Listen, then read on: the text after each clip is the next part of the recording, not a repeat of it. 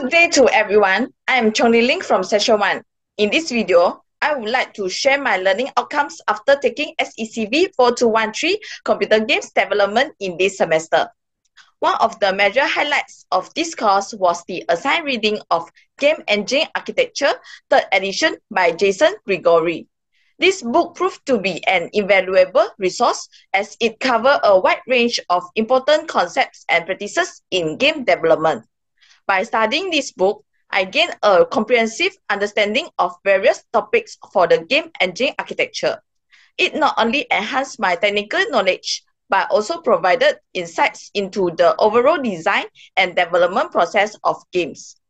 As part of our coursework, we were tasked with presenting our understanding of specific topics from the book in the form of short slides. This exercise not only sharpened my summarizing skills, but also helped me internalize and articulate the key takeaways effectively. It was a valuable exercise in distilling complex information into digestible and concise presentations. During the lectures, Professor Shah introduced us to foundational theories and concepts in game development.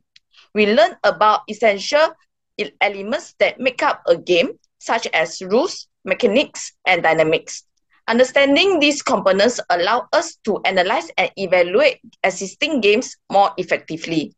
Additionally, we explore various game design principles and discuss how they contribute to creating engaging and immersive gameplay experience. To apply the knowledge gained, we engage in practical exercises. For example, we were tasked with designing a flowchart for a paper, rock, scissors game.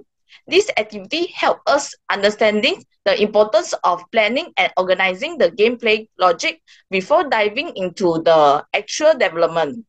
It taught us to think through for the interactions and outcomes of player choices and ensure a solid foundation for building the game. The practical aspect of the course involved developing both single-player and multiplayer versions of the paper, rock, scissors game. By following tutorials and leveraging the design flowchart, we were able to implement the game mechanics and create functional prototypes. This hands-on experience allowed us to see firsthand how the game mechanics influence player interactions and shape the overall gameplay experience. Expanding further, we delve into the development of a soccer ball game. We follow tutorials that guide us through the process of building the game mechanics for both single-player and multiplayer modes.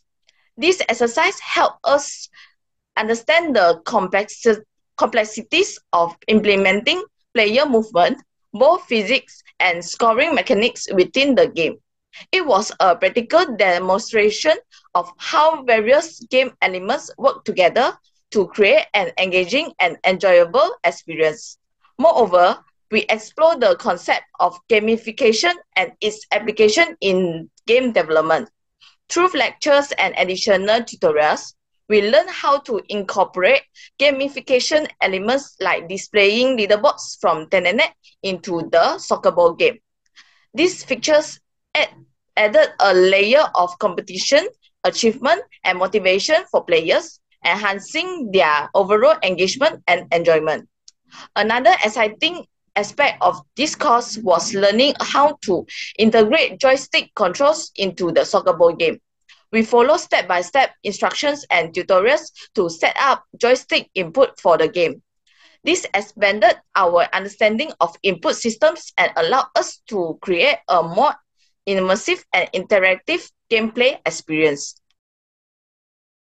Lastly, this course concluded with a final project where we had the opportunity to apply all of the knowledge and skills we acquired throughout this semester. We were tasked with modifying the existing soccer ball game and unleashing our creativity to explore diverse possibilities. This open-ended project encouraged us to think outside the box and experiment with various gameplay elements, pushing the boundaries of what we had previously learned. In summary, the SECV 4213 computer games development course provided me a comprehensive understanding of game development principles, practices, and techniques. From theoretical concepts to practical implementation, I gained the necessary skills to design, develop, and modify games. I would like to express my sincere thanks to Professor Shariza and Dr. Idora for their guidance and expertise, which make the learning journey truly rewarding. This course has sparked my passion for game development, and I look forward to further exploring and expanding my knowledge in this field in the future. That's all from me. Thank you.